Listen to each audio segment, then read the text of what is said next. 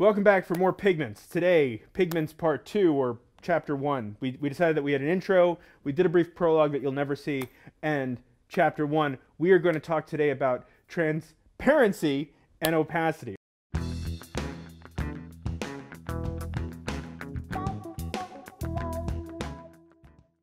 I've got two oil colors right here, okay? I've got a cerulean blue and a cobalt blue. Okay, these two colors are generally known for being opaque and transparent, and this is oil paint. And I have some paper here with a little black line, all right? So this is not how an actual paint drawdown is done. This is my artist science standards here. This is just playing with paint to try to give you an idea. If I was actually doing a drawdown, there'd be a very specific tool to make sure that it was an even distribution of paint. We don't have that tool or time, Olivia. So let's just go into it, okay? So this is that cerulean blue. Okay, and it is an opaque paint. Now I'm going to try to keep them as even as possible, but you can kind of see how it will cover that line up. Do you want me to hold that up for you, Will? Got it? Okay. Now let's switch over to this cobalt blue, and it's a dark color, but hopefully, regardless,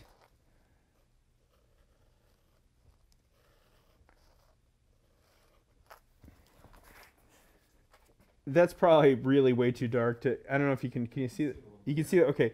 Hopefully you'll trust me enough. After all this time, we've been together a long time, guys. Just trust me, this is transparent. Just because my point didn't get made doesn't mean we can't make a video. The bottom line is that this is an opaque pigment and this is a transparent pigment. Now, that's just tip of the iceberg, right? Most oil paints, acrylic paints that have an actual color swatch, whether it's on the tube or, you know, like in our stores, if it's not on the tube, sometimes we'll put it on the container that the paint comes in. You'll see that there's like a black line beneath the paint. If you can see that line, it means it's a transparent pigment. If you cannot see that line, it's an opaque pigment, okay? So that's the easiest way to just kind of decipher. You will see that there are some paints that are semi-opaque. Oh, there's so many nuances. We're not going to talk about semi-opaque. I think you understand what that means. It's a little opaque. It's a semi-opaque pigment. Well, what are the features and benefits of an opaque pigment, right? Well, like I said, covering power, right?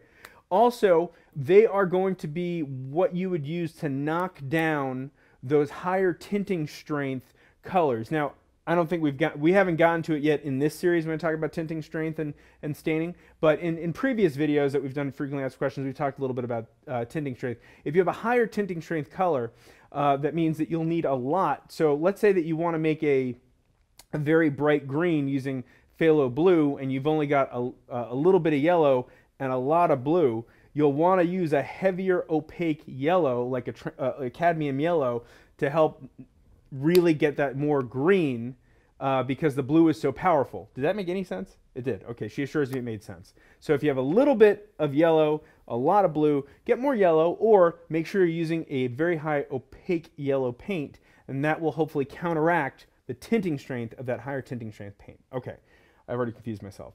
Now, an opaque color, generally speaking, brightest on its own, okay? So I'm going to switch over to watercolor here.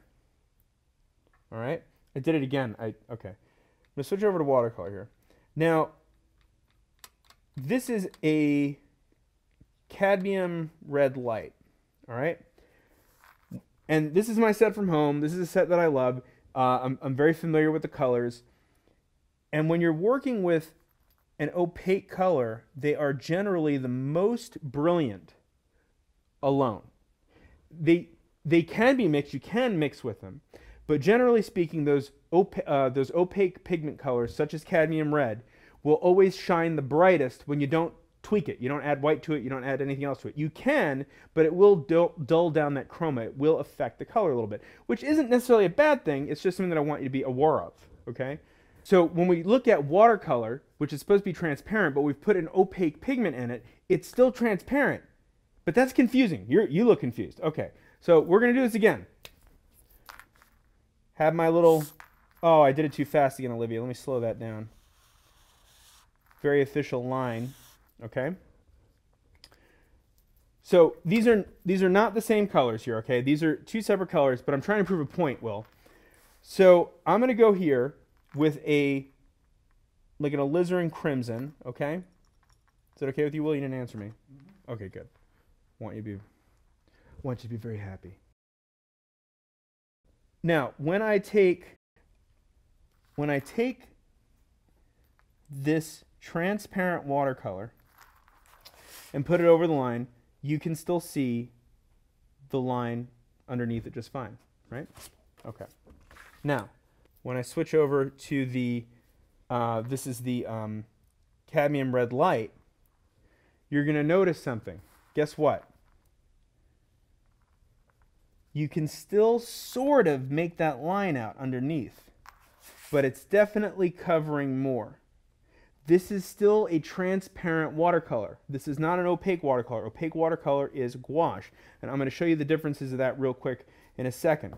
But you will see that it does have more covering power, but it is not completely opaque. Okay? So let's just look at a watercolor. I've got two on the other end of the spectrum here.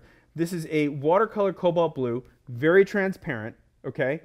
And this is a gouache Cobalt Blue, still very transparent. So this is the other end of the spectrum. Now we're going to actually, let me get my turner and other things out of the way here. I need to do another line. Oh my gosh. Go slow this time, Olivia. Now, again, I don't know why I picked colors that were so hard to see.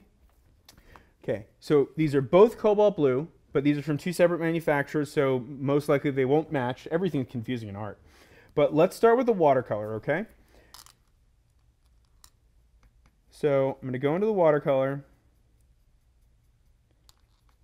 Give Will a second to get over here.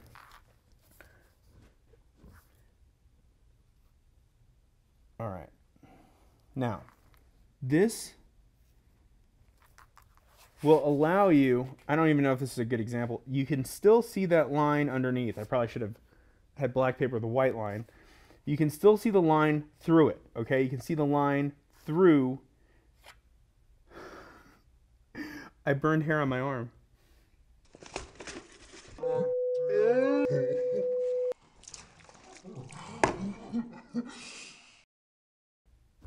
I just noticed. I can still see that line through it, okay? Because this is a transparent watercolor with a transparent pigment. That makes sense, right? That's easy. That's clean. I like clean and easy. Now this is gouache. This is a transparent pigment in an opaque paint.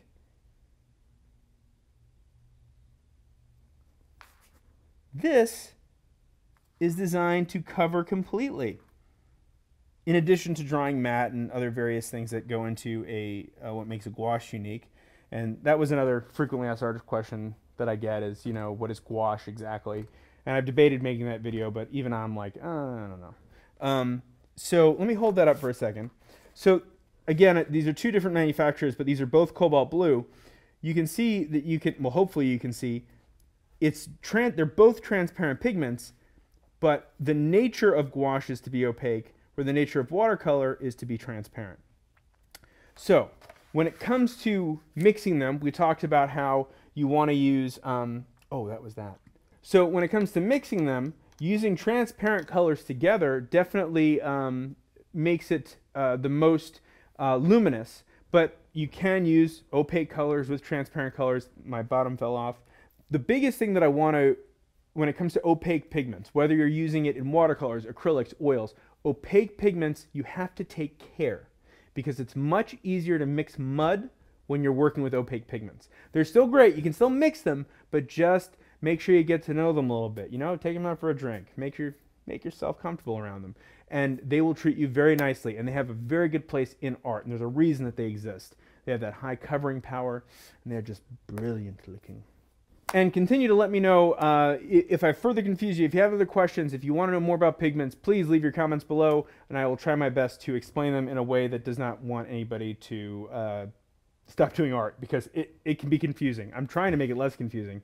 You're even covering your face. I don't know what that means. So, so the point is to get to know the pigments. You know, you want to get to know the paint, and you want to get to know me on Instagram at MikeNotJerry, where we're continuing to add original content, help to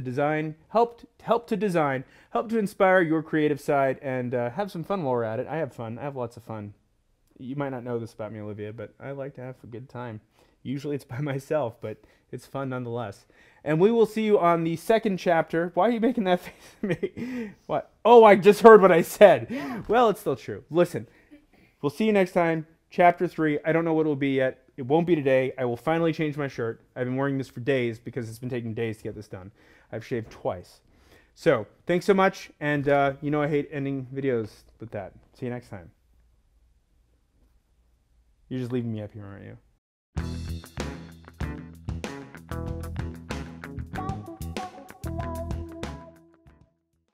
Usually to get people hooked on something, you do the long, boring one first. That's not how you get people hooked on something, but that seems to be what we did. I had to start a fire. I don't know. I don't know if it's part 1 or part 2 because the first one wasn't even really a thing. Transparency and opacity. Opacity, right? That's how they pronounce it in Nowhere. Is this chapter 1 or is it chapter 2? Okay, so the first one's the introduction. Intro, yeah. Then you have chapter 1. The prelude. We need a prologue. That's the prologue. Look at the light.